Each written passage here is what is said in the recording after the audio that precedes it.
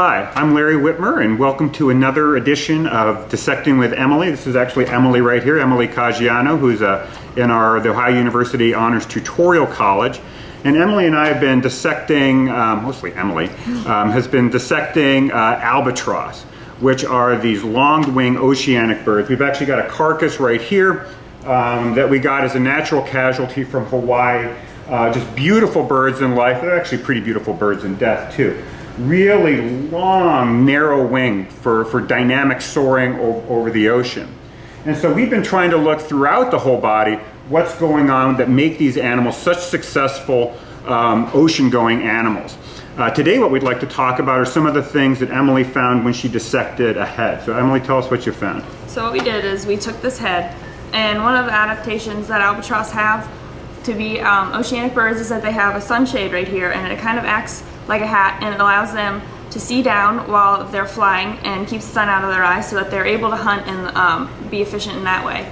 And the next thing we did to look at another adaptation is we actually skinned back the head to look at the salt glands. And so you can see the salt glands are very large, and one is right here and the other is right here.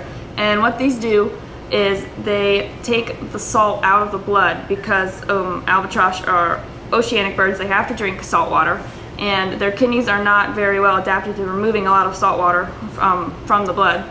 So what the salt glands do is they take the salt from the blood and they create a salty solution, which then comes out of the nostril right here and drips down the beak and then drips off the beak, so it gets the salt out of their body and allows them to be more efficient.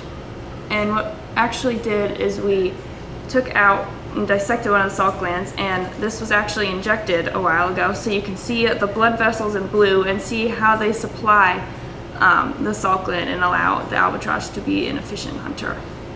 Great. Yeah, and if we actually look at a dried skull right here, we can see these remarkable depressions in the skull. And so it was really cool to be able to actually see in Emily's dissection the size of those salt glands.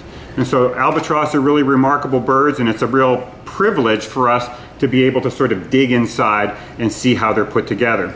So thanks for watching, and that was today's episode of Dissecting with Emily. See ya.